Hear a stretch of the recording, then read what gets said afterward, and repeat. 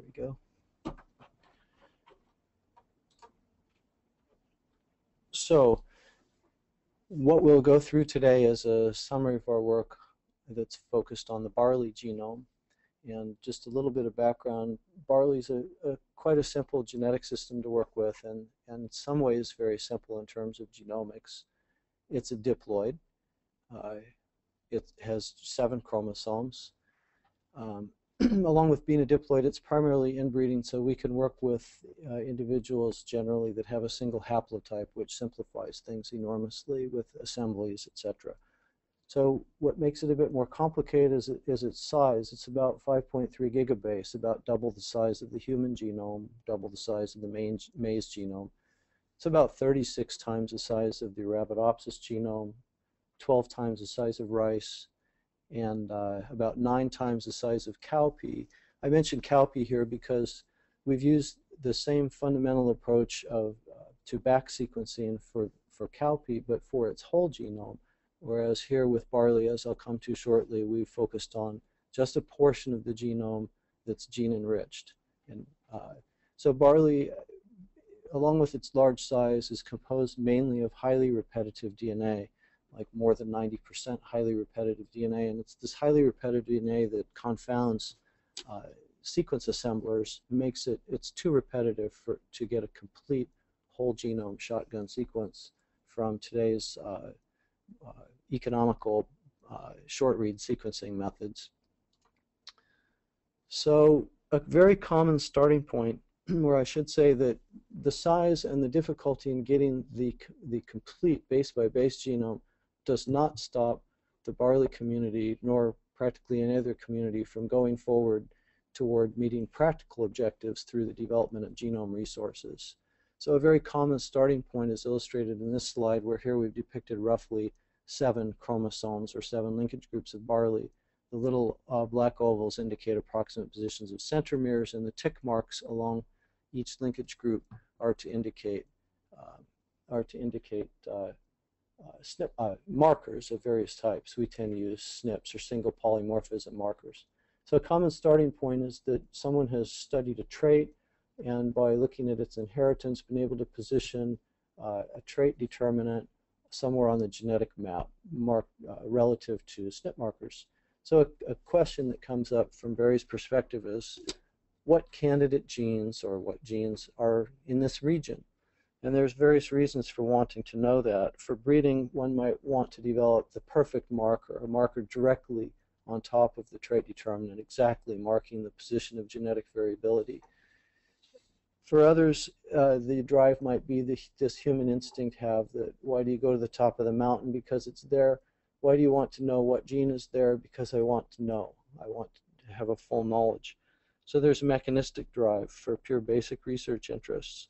But the mechanistic drive actually helps lead to the perfect markers, so that the two motivations really go together. So thinking about what we can do even without a whole genome sequence in barley and other organisms, let's consider a zoom-in view. If we consider again the linkage group with a trait and zoom in to the red box would indicate the position of a trait as positioned, let's say, by QTL mapping, where the precise locus isn't known, but a range with high likelihood of position is known.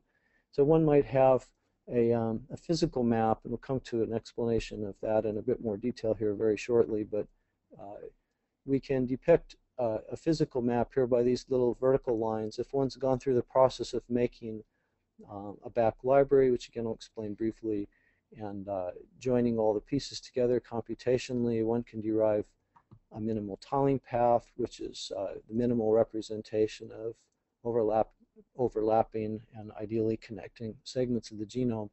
Then one can have this zoom-in view, where within your region of a trait you might know a couple SNP markers, and you might have an overlay knowledge of physical map.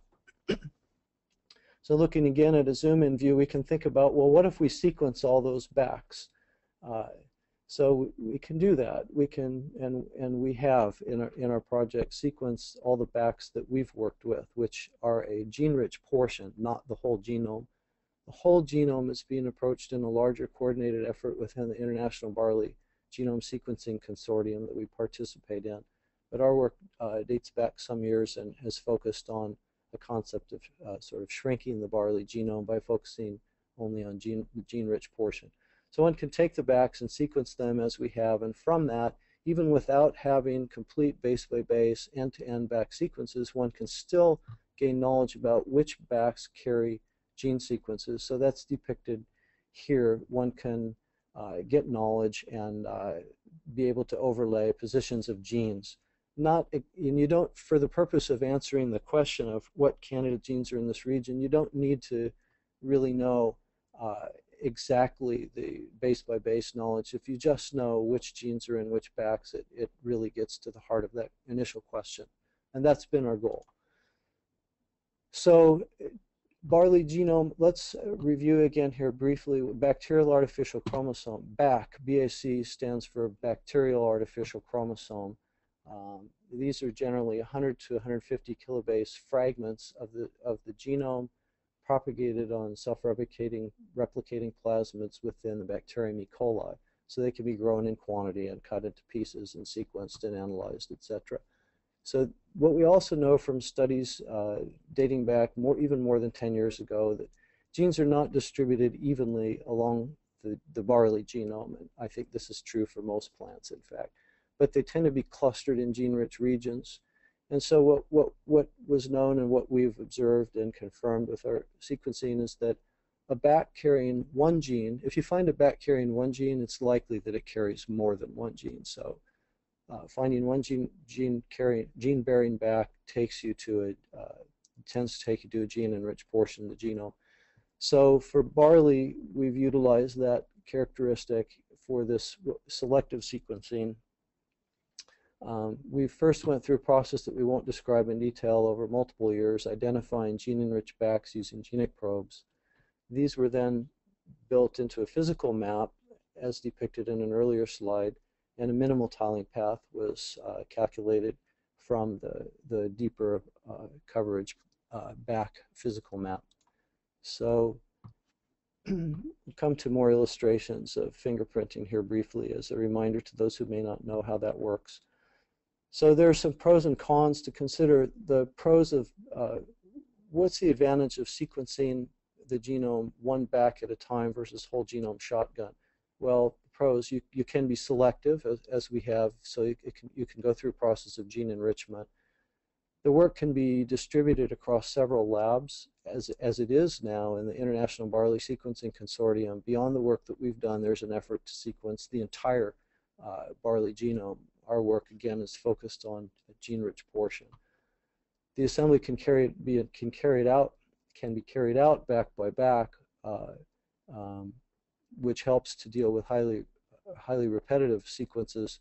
So a sequence that might be present, say, 200 times in the genome can't be assembled in a whole genome context, but it may then occur only once within a BAC, and so then within a single BAC it's not repetitive and it can be assembled.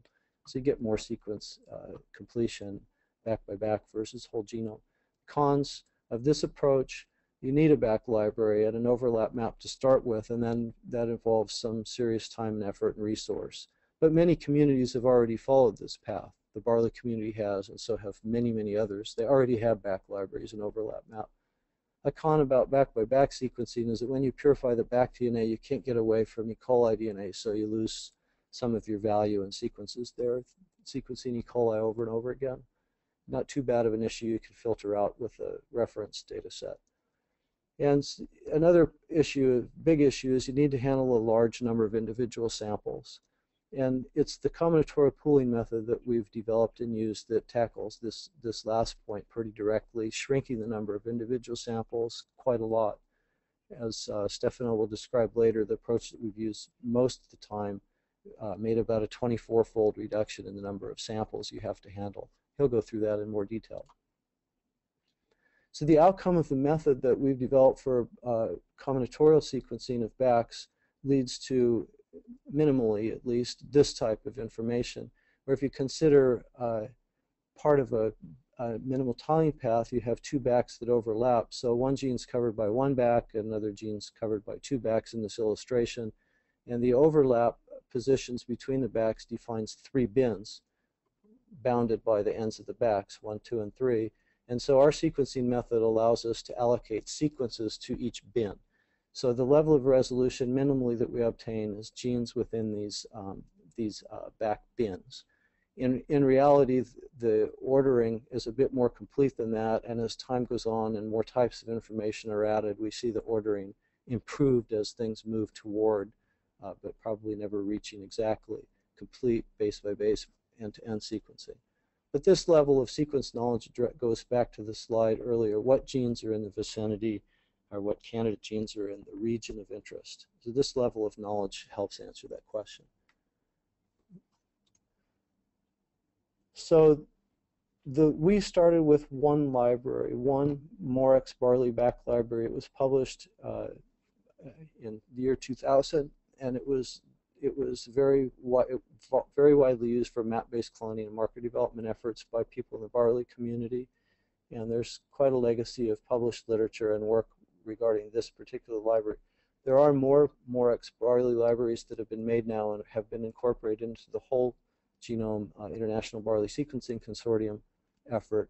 But we focused only on this one library. And what we began many years ago was probing that library for gene-bearing BACs. And so we found about 84,000, about 1/4 of the total library BACs that had evidence that they were gene positive. And we estimate now that that's roughly about 70 to 75% of all the genes that are in this library that we've caught them in this method. These are then fingerprinted using high information content fingerprinting, which is a method using restriction endonucleases that was developed by Ming-Cheng Luo at UC Davis, and he was also the person who did the high information content fingerprinting for this project. The method essentially is that if each of these lines is one BAC DNA and the tick marks are sites of restriction enzymes, one clips with the restriction enzyme and generates a series of fragments. And so here is indicated a number string that's meant to indicate the length of fragments that are generated. And so then two BACs are declared overlapping if they share a large number of common lengths. And this is using a method that was developed by Carrie Soderlund, who is at Sanger Institute, now at Arizona Genomics Institute. She developed this method called FPC, so computational assembly of fragments to make contiguous associations of BACs. So the word contig is the abbreviated term of a contiguous alignment of fragments. So ultimately end up with these types of contigs. A set of overlapping BACs is a contig. So from a set of overlapping BACs, if you're interested in doing what we were, sequencing the contig, it's not necessary to sequence all those BACs, but one can compute a minimal tiling path, which ideally would run from one end of the contig all the way to the other using the minimum number of clones. So we went through that process, and in our work we ended up with 15,720 of these, quote, gene-bearing BACs that were all part of minimal tiling path, and when we add up their sizes, it's roughly 1.7 or 1,700 megabase or 1.7 gigabase, almost 1/3 of the size of the whole Barley genome. And as I said, within that 1/3, our estimates now are that within that is about roughly 70 to 75% of all the genes that are in this library. So now I hand you back to Stefano.